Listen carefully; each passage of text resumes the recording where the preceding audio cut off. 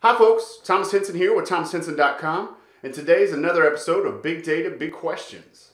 And so today's question is, what is the Lambda architecture and how does that relate to our Big Data Hadoop ecosystem? Find out right after this.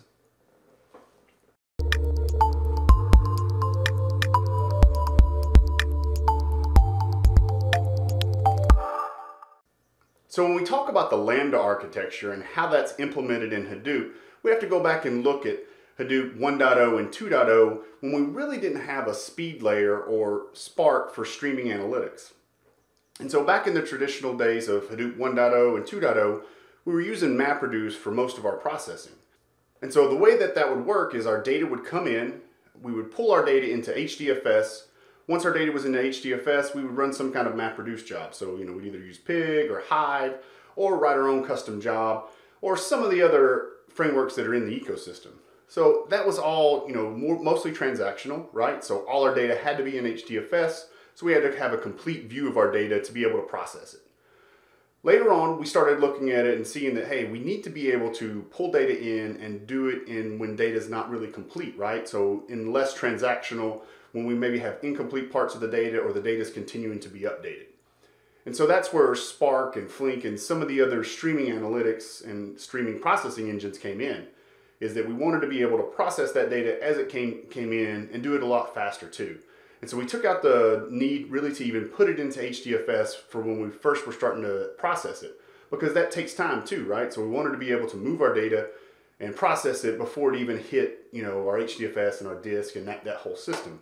But we still needed to be able to process that for batch processing, right? So some analytics, some data that we're going to pull, we want to do that in real time, right? But then there's other insights like maybe some monthly reports, quarterly reports that are just better for transactional, right? And even when we start to talk about, how we're going to process and hold on to historical data and kind of use it as a traditional enterprise data warehouse, but in a larger, more Hadoop platform basis like Hive, Presto, and some of the other SQL engines that are working on top of Hadoop. And so the need came where we were having these two different systems and how we were going to process data. So we started adapting the Lambda architecture. And so what the Lambda architecture was as your data come in, it would sit in maybe a queue. So maybe you could have it sitting in Kafka or just some kind of message queue. Any data that needed to be pulled out and processed streaming, we would take and we would process that in what we would call our speed layer. So we'd have our speed layer maybe using Spark or Flink to pull out some insights and push those right out to our dashboards. For our data that was going to exist for batch and for the transactional processing and just holding on for historical data, we would have our MapReduce layer, or our batch layer. And so if you think about two different prongs, so you have your speed layer coming in here, pulling out your insights, but your data as it sits in the queue goes into HDFS and still there to run Hive on top of, or to hold on for historical data, or maybe to still run some MapReduce jobs and pull out to a dashboard. And so what we would have is you have the two-pronged approach there with your speed layer being on top and then your batch layer being on the bottom.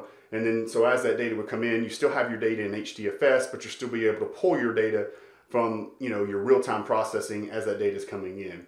And so that's what we started talking about when we were saying Lambda architecture is just a two-layer system to be able to do our MapReduce and our batch jobs, and then also a speed layer to do our streaming analytics, whether it be through Spark, Flink, or Apache Beam and some of the other pieces. So it's a really good process to know. It's something that's been in the industry for quite a long time. So if you're new to the Hadoop environment, definitely want to know and be able to reference it back to it.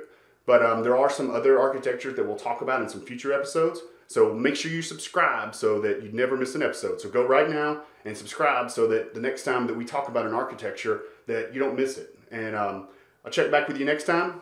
Thanks, folks.